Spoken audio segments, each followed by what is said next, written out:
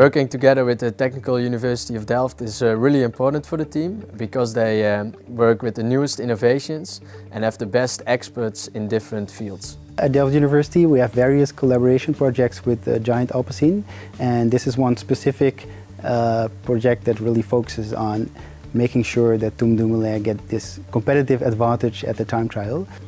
In cycling and especially in time trialing, it's about seconds, about small watts.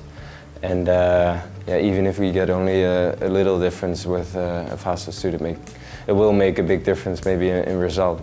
So what we did is we combined the expertise of various researchers within the university and made sure that they came together within this project. At first we scanned Tom Dumoulin to make a 3D scan.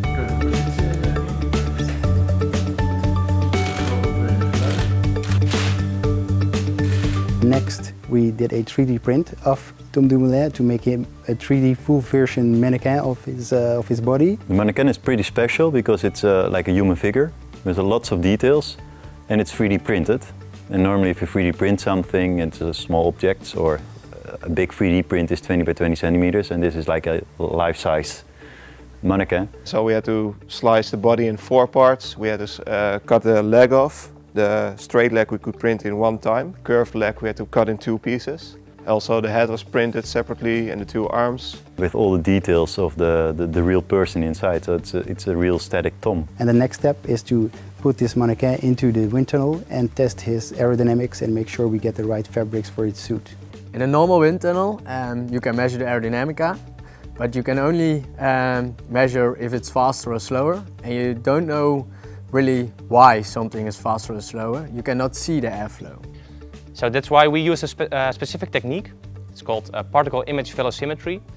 And what it means is that we introduce small particles into the airflow so that we can follow these particles with our cameras.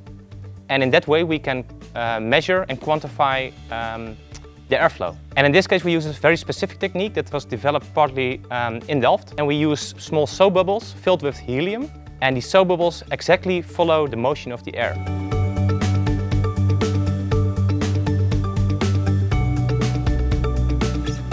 And in that way, by using different cameras and illuminating them with a laser, we can measure the airflow around the cyclist. And in that way, better understand the flow to minimize the drag in the end. So what's really important is to know what fabric should be where in the suit. So some parts need to be smooth, some part needs to be rough, and this specific alignment of the various patches is very important for your aerodynamic drag. So if you do it right, you can get some large differences in aerodynamic drag and resistance.